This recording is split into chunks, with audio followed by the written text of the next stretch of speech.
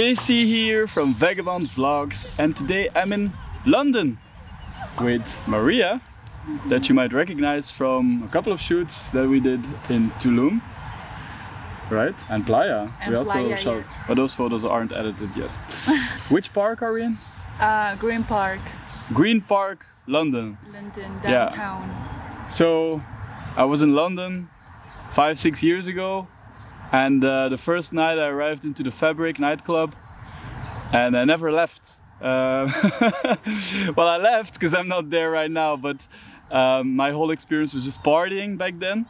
And now I came back to visit Maria, and we're gonna do a shooting today. So the idea was a little picnic shoot with some fruit, with some wine, rosé wine. Vino, and that's what we're gonna do. So we have Maria in her natural habitat of chilling, eating and consuming social media. It was off camera, but she burped really loud. Lying, lying. Okay, so we're gonna start the shoot with a little sip of wine, I think. Best wine ever. It's not bad. It's not bad. It's maybe not the best ever, but it's not bad. Contrary to most of my photos, this time we're gonna focus on the upper body. Because I get a lot of complaints from girls with nice boobs that write me, why don't you show more boobs on your profile? It's literally girls that are complaining, so that's pretty funny. So I was thinking of like showing one boob but covering it off with the wine or with some fruit, and maybe make a cleavage full of berries. A strawberry necklace. A strawberry necklace. Sounds very porny, but that's what we're gonna try. It's good.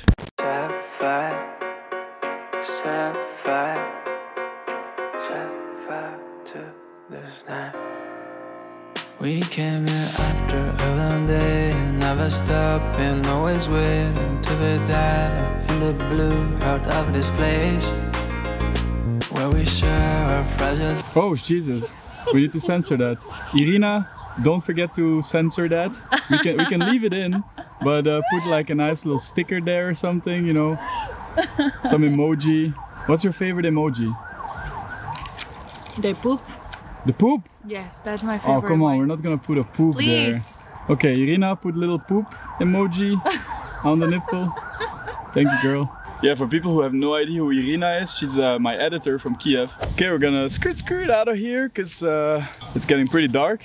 And it's like this point during a photo shoot where pretty much everybody in your surroundings are up to what you've been doing.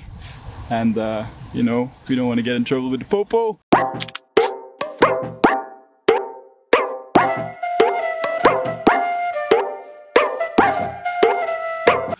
So we're gonna skirt away. Queen.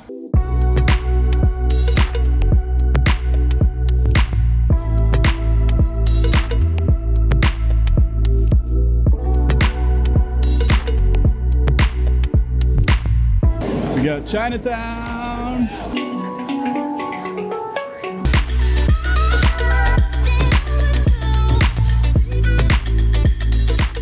So Maria, you told me that these were the best Dumplings you will ever find in the world. The best Chinese dumplings in the world. Yes. They're dim sum. Alright?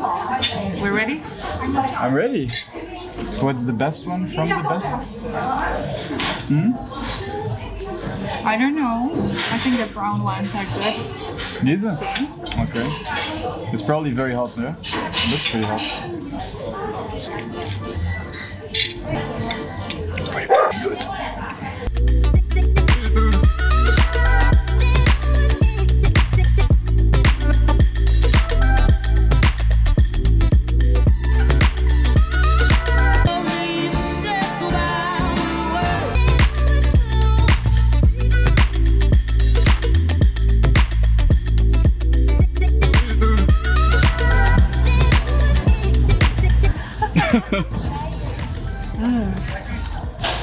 Is it the best cheese in town?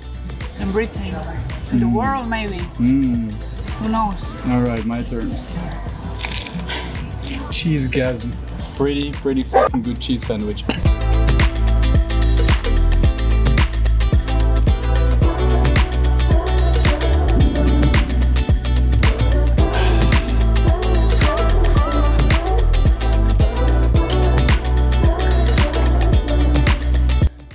see, I'm back in my crib in Belgium.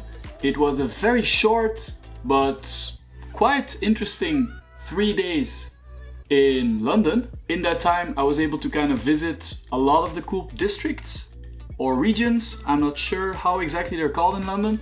So the first day I went to South Bank, this area around the station, and that's pretty much it. Yeah, I arrived pretty late.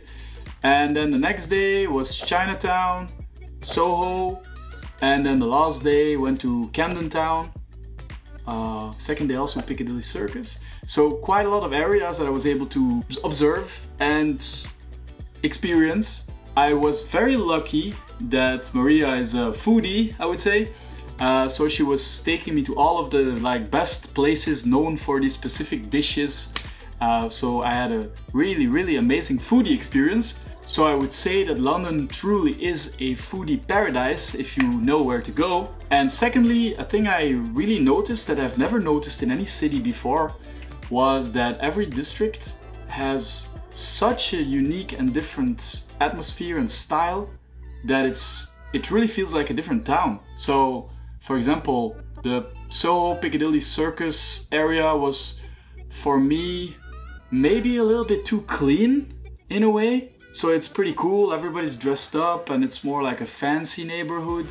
But then if I compare that the next day to Camden town, you get like this more of a street feeling, like small shops on the street, more like a marketplace feel, but like a cool version of it, not like the grandmother version of it. And all of these little food trucks, and the people were just dressed completely different, you know, like I would even say that they acted different, you know, it just had more of a little bit of a rough, edgy street feel, just like a little bit more dangerous in the feeling, which I kind of like, especially when I'm traveling, because it kind of keeps you on edge, you know, you're awake, you're aware, and I never experienced it anywhere else. So that's pretty nice that London has that, you know, you have one city, but districts are so different. I mean, you could literally, I don't know, experience a different life just by moving across town.